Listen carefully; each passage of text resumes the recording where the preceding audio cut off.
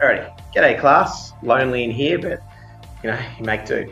So the question we often get asked with these storage solutions is when you're designing something that's not a rectangular or square box shape, how do you figure out what angle to cut your joints on? Now, this is where we get to do a little bit of maths, and I know you all love it when I say we get to do real maths in tech, but I like to call it PAIN, practical application in numeracy. A good acronym, right? But hopefully it's not too painful. So I'll grab a sample.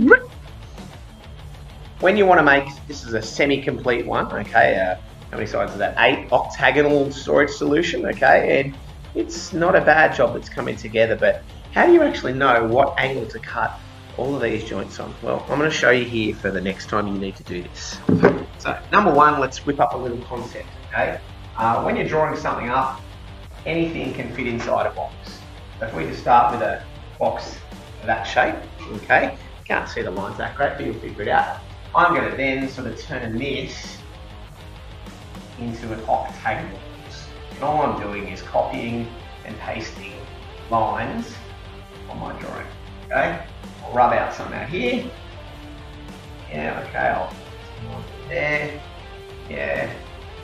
All right, cool. We've got basically the shape of our octagonal.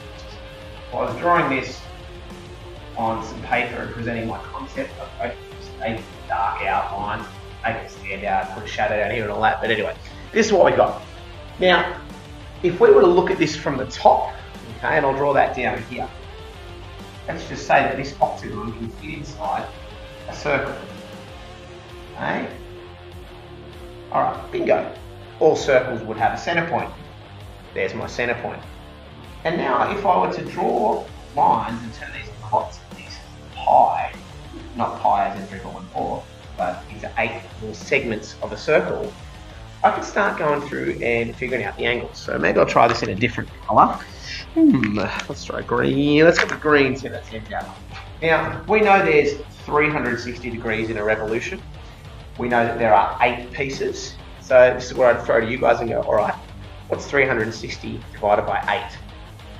A little bit of awkward science here, or you're all going, is it 40? No, it's not 40, is it 50? Okay, I don't know. So I'll give you a little bit of time to think about that.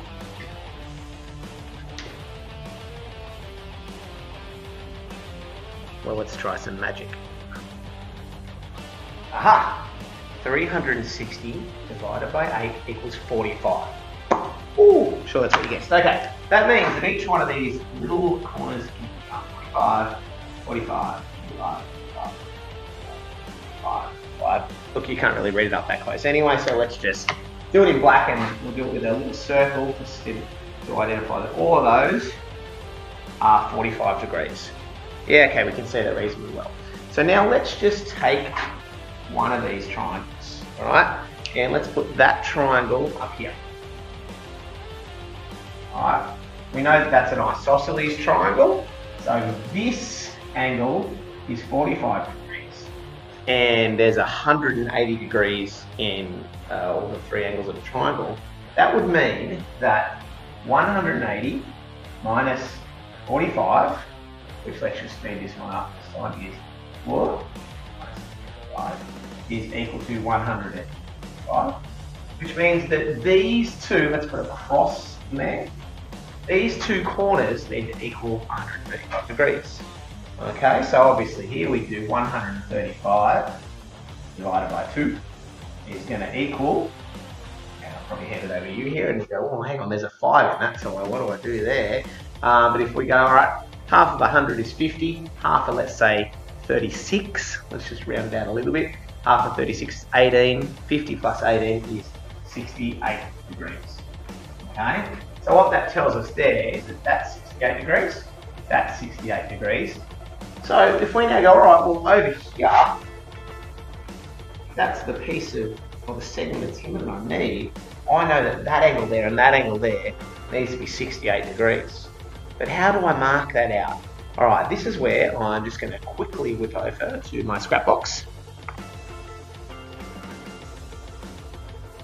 And I'm back. And I've grabbed a little off-cut ply, and all I really need is something here with a straight edge, okay, to start with. So I've got a nice straight edge there, okay? what I'm going to do is I'm going to go, all right, well, from the corner down here, let's just mark, there's mine. I'm now going to line my protractor up and go, all right, from that straight edge there to the corner, I'm going to come up 10, 20, 30, 68 degrees, and I'll put a dot there. All right, woo. From that dot, I'm going to do this on the table, but hey, let's just go and go here. Line this up, yes, stay still. Bingo. So that is at 68 degrees. Okay. I'll put a little shape on it here, just for the sake of it, because make it look like an arrow. And now I'm going to go quickly cut this out. And I'm back. And what I've come back with now is a little template. There's my camera. Zoom it, see it. Maybe I should just hold it still. But anyway, just there, that says 68 degrees. Now, so this angle here goes, all right, well, if I line this up on an edge, any edge, okay, that'll really help me do my marking out. So I've just grabbed another little random off-cut of timber. Got a couple of tools here, and I'll check a few things.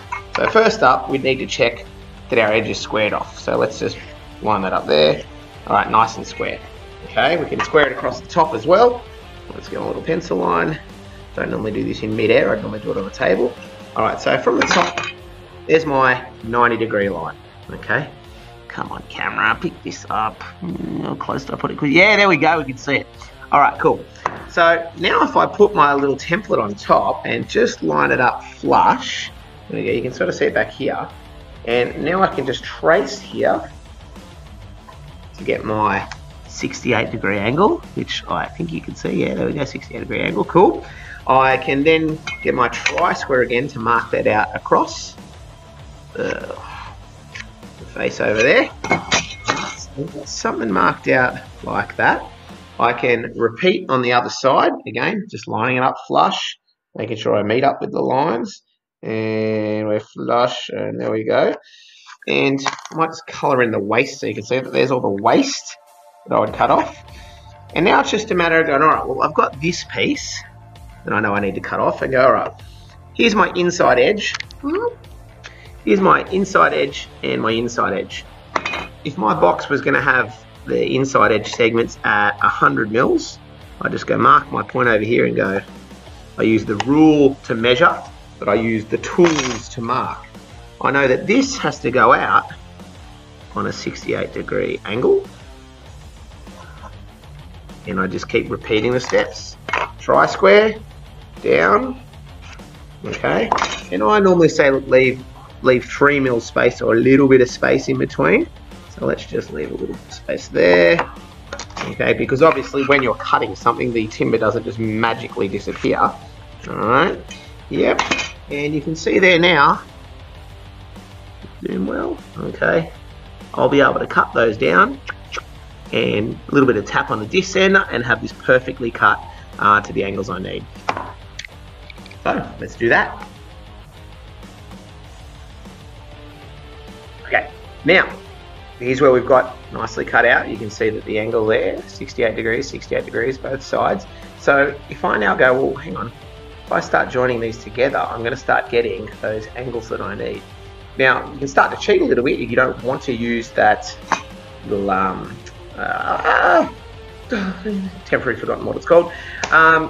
We can just trace one successful piece and using that as our template. There we go, template.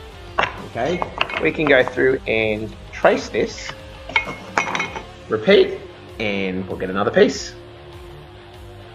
back, and so on and so on. So we just go and keep repeating those steps, template, reuse, cut, over and over and over again until we have 8 of these shapes.